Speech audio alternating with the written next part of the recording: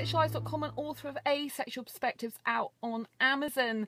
So continuing on with my asexual dating series, and particularly the breakup I had recently. If you haven't watched that video, please do. This is all about the breakup process and about giving gifts back to the stores, basically. So yeah, I'm still cut up about the breakup. It was still really sudden change in behaviour on his part. I don't know what went on, who he was speaking to, or you know, or what he was doing or thinking, really, to change so suddenly. But anyway, it is what it is. Obviously not meant to be. You know, he said that I taught him how, you know, to love and to be loved. I taught him what it's like to love and to be loved. So I'm pretty devastated that he obviously didn't love me, because, you know. Anyway, so yeah, I really was thinking about him and caring about him a lot. So I know his favourite DC character is Flash, and his favourite film's coming out soon on the cinema, and this is what I bought him for Christmas that I've now got to take back to the shop. I mean, it's really nice. I know he would have loved it. So, sorry, I'm getting a bit emotional still, because I care about a lot. So this is a really awesome gift that I know he would have loved. And obviously I thought I was going to be together with him for Christmas. I didn't have any idea I wasn't going to be. So, yeah. So he loved Flash. So I think Flash is probably somewhere on here. It's I think that's him there. But yeah, there's no characters, and it's a lovely mug, and then chocolates and a keyring as well, and it's a really nice gift. No, I don't eat chocolate, but even I like the gift. I think it's beautiful, and I know he would have loved it. And I'm not working at the moment. I'm redundant. I was made redundant from my job of almost 5 years, you know, recently. So for me to get anything Christmas presents is quite significant, because I don't have any money coming in apart from a bit of money for housing benefit at the moment. So yeah, but my outgoings are far higher. So yeah, I got him this gift. I would have loved to have given it to him. I loved the gorgeous person I first thought he was, and I know he would have loved that. So that's what I bought him. Sorry about this. And we would have been together over a month this weekend when he's supposed to be coming to see me.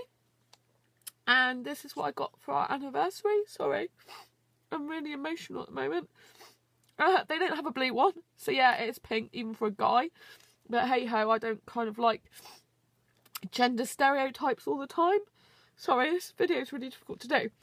So it says, laugh together, listen, talk, trust, say sorry, say please, thank you, smile, kiss, hug, hold hands, appreciate each other.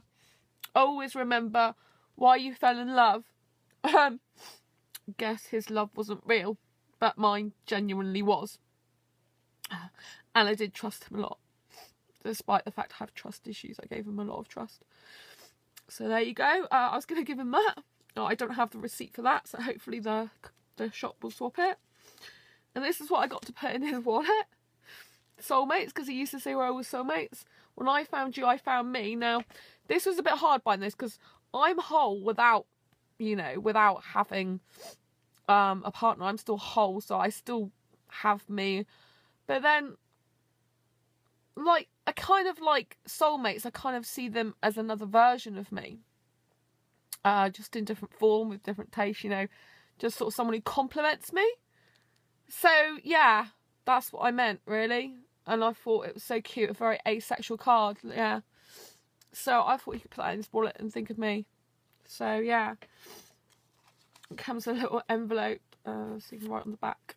Yeah. So, yeah, I was thinking about him a lot of the time. Yeah, even though I don't have much money, I still wanted to give him a little something, just to know I cared. Because I really wanted him to know I loved him and cared about him, and he felt loved by me, and I said I brought out the best in him. you know, so I don't know what changed. He seemed to think that I wasn't having, I don't know, any life or something, but I wasn't having my life. Just my life's changed. I mean, anyone who's made redundant is not going to be feeling great about their life, are they? Really? But I still love my life. Even now, with the breakup, I still love my life. He obviously wasn't meant for me. He obviously chose me, his true colours, and put me in a position where we can no longer be together. So that's okay. One day I'll get a guy who appreciates me buying gifts for him, appreciates the time and thought and energy I put in, especially under a very stressful time when I'm trying to find a job.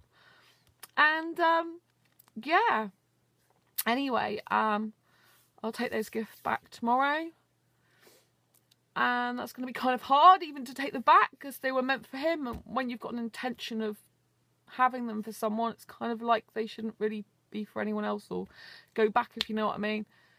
So like going backwards, but hey ho, these things happen in life.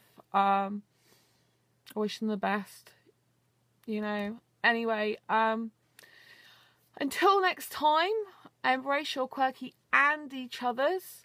I hope that if you're going through any breakup, that you know that life will get better, that, you know, it's not life or death. At the end of the day, we've still got a life, we still breathe. There are thousands and thousands of people out there. Yeah, we might be 1% of the population, but just remember that's 1 in every 100 people we meet is asexual. And there is still hope. So never ever give up hope. And even though it was only love for a brief time, it was the time that it was good was good. But yeah, he was no good for me in the end. So I understand why I had to split with him. I won't have anyone having anything over me they could control me with.